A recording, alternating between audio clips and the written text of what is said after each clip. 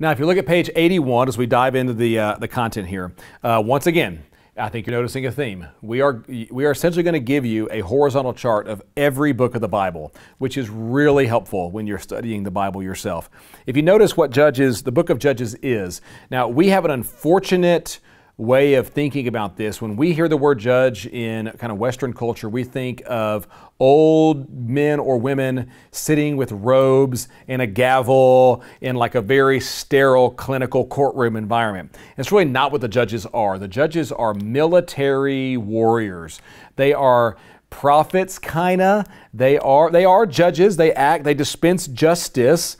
They're military leaders, kinda. They're kind of this weird collection of different ideas, but definitely don't think stuffy old dude with a gavel sitting in a courtroom somewhere. That's not what we're talking about. And if you're a young judge out there watching this, sorry, that's the thing that comes to my mind. But here's the chart. If you notice it, we have some introductory material or prologue for the book of Judges, and then we have essentially stories of the judges playing out chapters 3 to 16. Now, what makes this section difficult is it's not chronological. The stories are not told chronologically, and so they actually, some of them may even overlap. And if you remember, we've said this several different times, this is not a nation at this point. This is a bunch of loosely connected tribes that are living in a scattered land called Israel. They're going in trying to take territory, and as they're doing so, they're going to find themselves experiencing opposition from the people around them. And they're going to need somebody to come in and be a helpful deliverer. So think more like the Wild West, like a Western movie of like the American Western frontier in the 1800s. That's what we're looking at more than like a nation with a military and a central government. And so these stories are just a random collection of stories that are trying to tell a theological point. It's why I'm calling this the downward spiral movement. The purpose of the book of Judges is to show how bad things are getting in Israel. And here's why we know that. The author to the book of Judges included the last 17, 18, 19, 20, 21, 5 chapters of what I just call the appendix. I tell people in the class, don't read the appendix. Don't look at it. It's bizarre, it's weird, which is a little bit of reverse psychology because I want you to, but notice the point of the story. The point of the book of Judges is to show how bad things are. It is not saying, look at these awesome people, be like them. It's a downward spiral into the power of sin, ending with, so these stories end like this. This appendix tells 2 stories. One is of basically a person getting raped to death and then being dismembered and having her body parts sent to the 12 tribes. There's a fun story. And the second one is of civil war, also fun. The point, look how bad it's getting. And if you notice the comparison at the bottom of that page, Joshua was the high water mark of the people of Israel. The nation seems to genuinely trust Yahweh. Remember the generation that grew up wandering because their parents failed at Kadesh Barnea? That generation seems to genuinely trust Joshua's leadership and Yahweh at their helm. The book of Judges will be the exact opposite. And what we're going to see is it gets worse and worse and worse and worse and worse. Turn the page. On page 82, we're going to move really quickly through this. What you can see is all of these things that we're noting here are backdrops for these first couple pages. Look at what we start in page 82. Yahweh said to Joshua, when the Lord had given rest to Israel from all the surrounding enemies, and Joshua was old, Joshua says, look at verse 4, behold, I've allotted to you as an inheritance for your tribes those nations that remain. Now, go in, finish the job, trust me, I'll drive those nations back. The Lord your God, verse 5, will push them back before you. He'll drive them out of your sight. Trust Yahweh, He'll drive the nations away. But look at page 83. Be strong to keep and do all that is written. It's faithfulness to Torah that will enable your success. If you disobey Torah, I won't drive the nations about. Look at verse 12, middle of that paragraph. If you turn back and cling to the remnant of these nations remaining among you and make marriages with them so that you associate with them and they with you, know for certain that the Lord your God will no longer drive these nations out.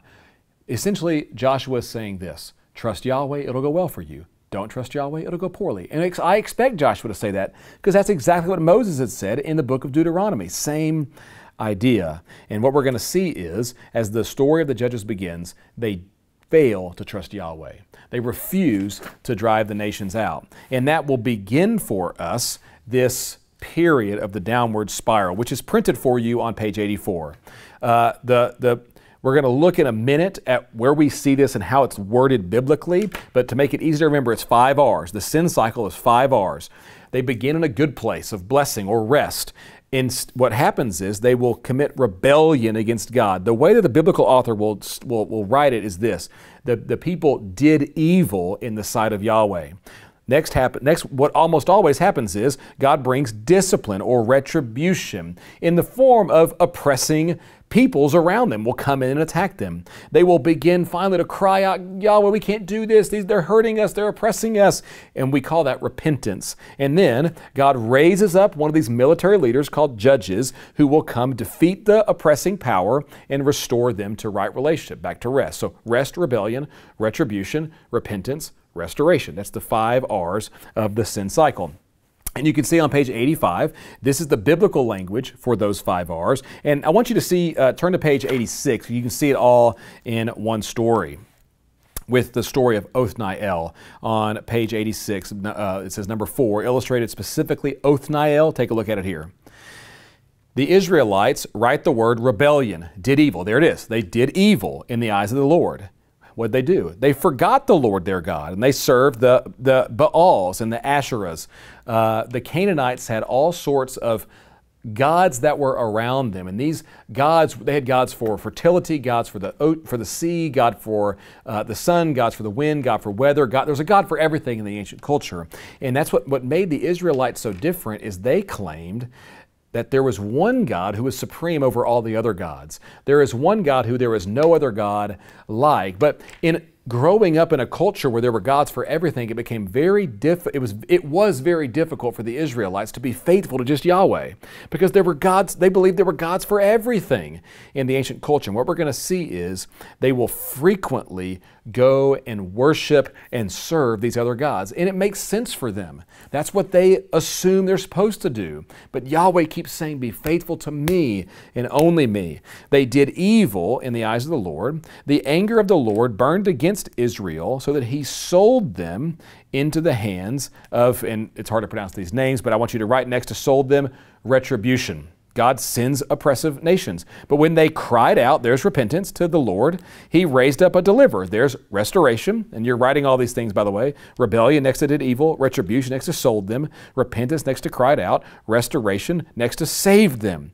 He raised up Othniel, son of Kenaz, Caleb's younger brother, who saved them. The Spirit of the Lord came upon him so that he became Israel's judge and went to war. Look at verse 11. So the land had peace, rest. We're returning back to rest. Here's the 5 R's once again on page 87. And we're looking at this sin cycle in the book of Judges, but we can also apply that in the New Testament period. This is what our fellowship with Yahweh through Jesus with the indwelling Holy Spirit often looks like. This sin cycle as a type becomes instructive for us as followers of Jesus in the New Testament era. Notice it with us. It foreshadows the believer's daily walk, or we might say our fellowship with God. And I think what would be a really helpful study is to take page 87, 88, and 89 and to do a personal quiet time on those and to examine your own life. Examine what does that rebellion look like in your life, to trust in the idols of the culture around us. Remember, just like the Israelites, it was natural. Of course they're going to these other gods. Of course they're looking to them to help. We do that same thing in our culture now with money and sex and power. We do the same thing with our own reputation. We do the same thing with a whole host of things around us. We trust in political leaders. We trust in political parties. We trust in our own ability as Americans to pull ourselves out of it. And so frequently we find ourselves looking very much like the culture around us. And what God would call it is, that's rebellion against me. It's a failure to trust me. And so what does it look like if you would take these 3 pages as a model in a quiet time and do some self-examination in your life? That this sin cycle, it foreshadows our experience of our own fellowship with God, even in the New Testament era. So let me encourage you to try that as a quiet time in the next week.